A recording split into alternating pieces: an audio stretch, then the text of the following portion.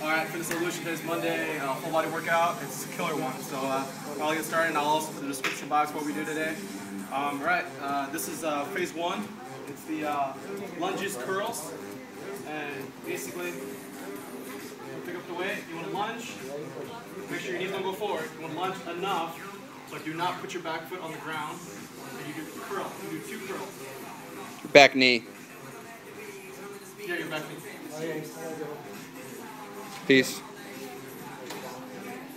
Okay, so you do go back, go forward, and then your next one is the scissor push-ups. Try and do 5 each side for the first round.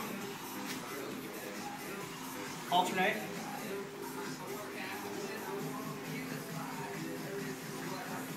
And then your pull-ups. You want to do like a static negative hold. So when you go up, you want to hold it for one or 2 count. Bring it down.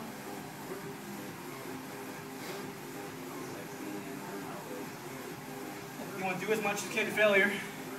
And that's round 1. And then basically you go again, your lunges, and go increase by 5 pounds. And go as heavy as you can for the second round, and then still do your 2 curls. And then your second round of the scissor push-ups, you do 12 each side. 12 basically, 6 each side. And then your third one of that, it's 10. And then still do your pull-ups, still do your static hold push-ups or negatives. Pull-ups. And so that's 3 rounds. I'll post what we do on the description box anyway. So, all right. So the phase 2 is the kettlebell hold pressures, so to speak. You want to squat. Oh, actually, here.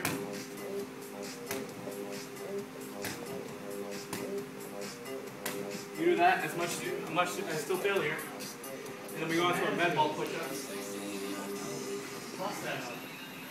First one is ball hop. You get med balls and you spread apart.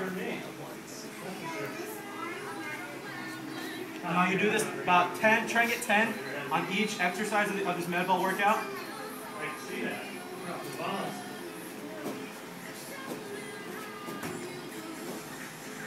That's one of them. Next one is try and do the tri-ball med ball push-ups. I can't do these, but try to. So you just bounce the ball, or you can get one of those blue things over there. Bounce on it. Basically, you do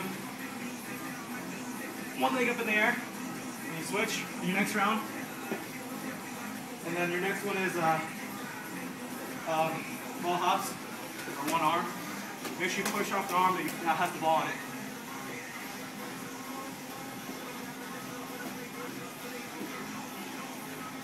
Alright, so basically, and then you go back, and then you do a kettlebell, but it's going to be a different one. It's going to be, you're going to be holding it with 1 arm. Excuse me, both arm first. You squat, hold as much as you can, and you go back,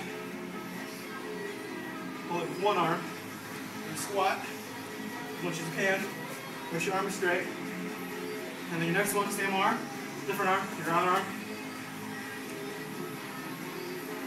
and then you go center, and then you go to your med ball workout. You do these 3 rounds, and that should be it.